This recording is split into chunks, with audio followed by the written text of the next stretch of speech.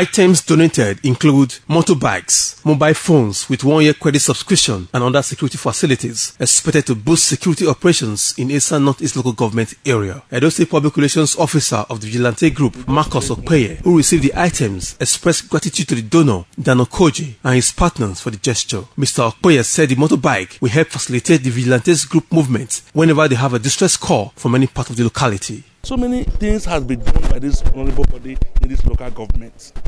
But we thank God. God has finally today the word of remember us. And we say with this, we are going to go more than ever before. Where our strength lie now is we have been waking up. We don't want to leave any stone untouched when it comes to the issue of security.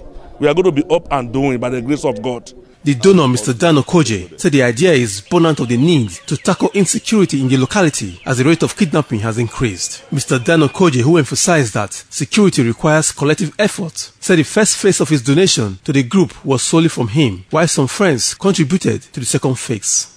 Security is not only for government. Security is for all of us. All of us must be security conscious. So by this gesture, we are hoping that the various vigilante groups, wherever they may be located, should be encouraged. The first batch of this arrangement was solely funded by me.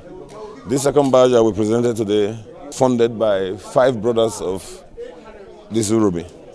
So I'm proud of them. I'm grateful to them. Paul Imoyo, Martin Zogwebo, Victor Irinze, and a brother that wants to remain anonymous, and Odion and Egbode. The chairman, Police Community Relations Committee, Collins Agbonhese, who appreciated the donor, advised the Vigilante Group to live up to expectation to enable them attract more support from well-meaning Nigerians. My message to this donor is that God will continue to bless him. The pocket where this money came from that he used to help the vigilance shall never dry. And God and other people, good citizens, sons and daughters of Uromi, I also pray they should emulate him. They should see his good work and do more. Uromi is a blessed land. I know if they emulate him, they will do more than what this man is even doing. There are ones that are richer than him.